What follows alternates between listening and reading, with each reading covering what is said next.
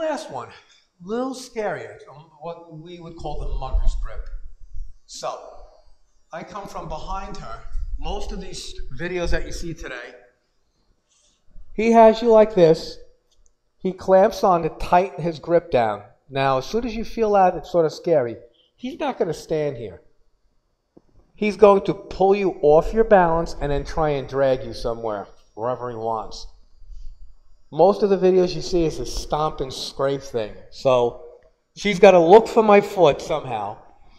You know, even if she tries the other one, if she wants to try, and she's going to try and stomp on me.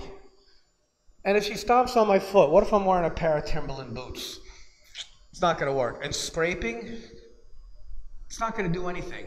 And if she does, and I let go of her briefly, I'm just going to try something else. Again, she's not subduing her assailant. She's just stomping on his foot. Okay. Now, I choke her, and I have her like this, right? You automatically, just remember, turn into his bicep, into his elbow. That's it.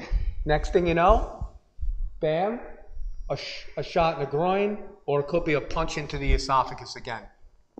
One more time. I come from behind. I grab her quick. That's all you have to do. The first thing that you're going to be doing, as soon as the choke is on, you are going to be pulling down the forearm, just to give yourself a little bit of space. She'll turn her head to the right. That's also going to break the air choke a little bit. So she's going to give it some time. And what she just does is, as I have this, she spins quickly. That's it. As you can see, she's out. All she has to do is now hit me wherever she wants to. Several vital spots, into the esophagus, into the groin. It doesn't really matter. She has the knee coming up. And again, like I said, sometimes that doesn't work. But if she's still spinning toward me, she still has that right there.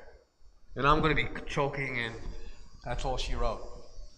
Those are 3 different chokes and 3 different ways to get out.